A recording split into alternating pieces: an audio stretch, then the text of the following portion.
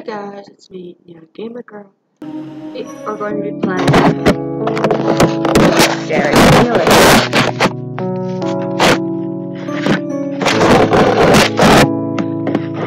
Let's get down to business.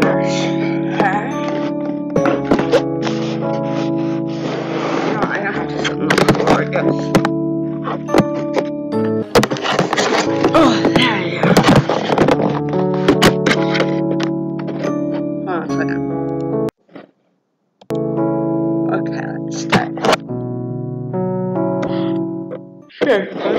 Continue game. Sorry, I got tired.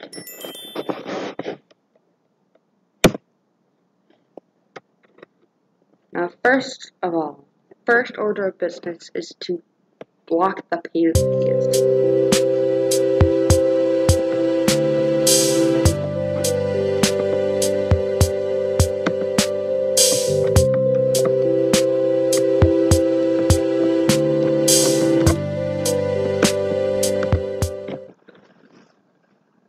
So, cute little sheepy Yanton.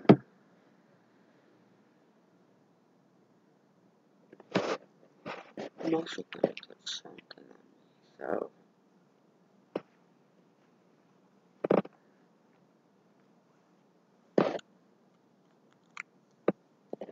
as we wait for it to stop.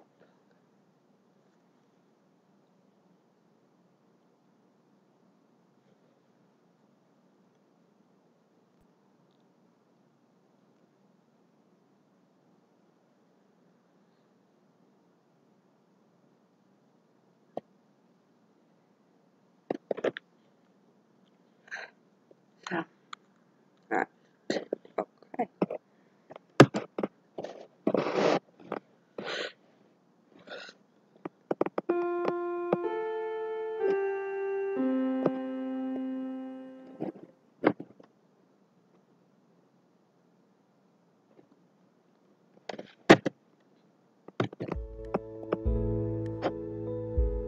Okay. Let's mute the music and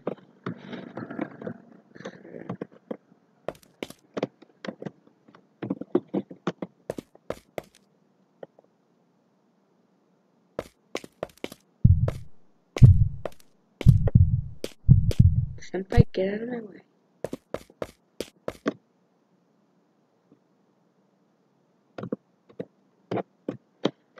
Open you up. First, let's go to eat. Now, let's actually listen to this.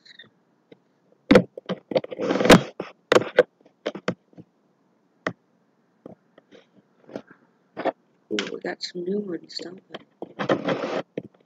Let's listen to this one. Play.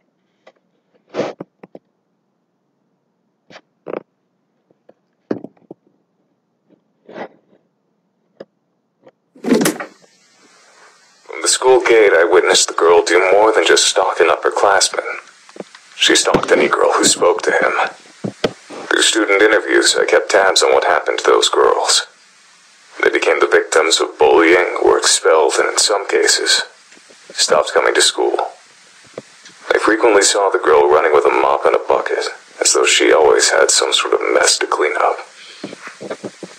That girl was using manipulation, intimidation, and sometimes even violence to sabotage the boy's love life. If she wasn't above that kind of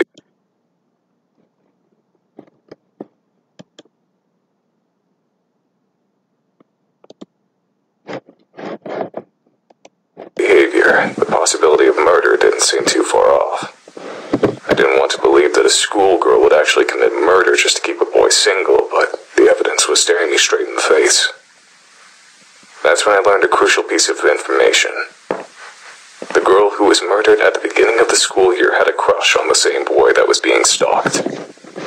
The final piece of the puzzle had fallen into place. I knew that I had found the culprit. I went to the police with my findings. Took a lot of talking, but I was eventually able to convince them to take the girl into custody.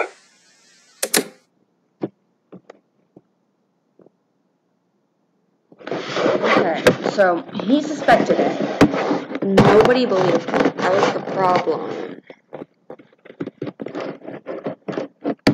The problem was that they didn't, that he expected her, but nobody believed him. So, let's go to this one.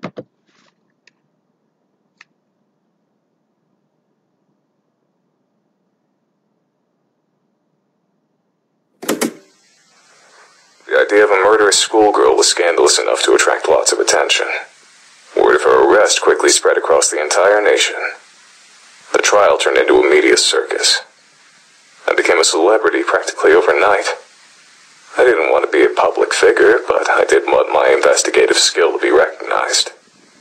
I hoped that all the attention would boost my career. As it turns out, I was dead wrong. That manipulative little schoolgirl put on the best act I've ever seen. She cried non-stop, feigned ignorance at every opportunity, and had an excuse for every accusation leveled at her. The court fell in love with her, the media fell in love with her, the entire damn nation fell in love with her. She called me a dirty pervert who enjoyed leering at schoolgirls. She called me a fame-seeking yellow journalist. She claimed that I only accused her of murder for sensational headlines. The court bought every word of it. The day the judge declared her innocent, the entire country celebrated like it was a damn holiday.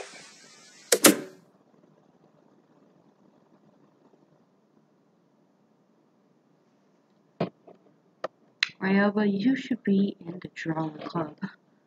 Because you are so good at acting. Well, this will be the last one I do, guys. My life was a living hell for about a year, while the trial was still fresh in people's minds. Eventually, the hatred subsided, but it never truly died. There was always someone who recognized me, no matter how much I tried to change my appearance. Finding employment was nearly impossible. I drifted between part-time jobs and spent my free time drinking to ease the pain of becoming the national punching bag. It was around this point in time that I met my future wife.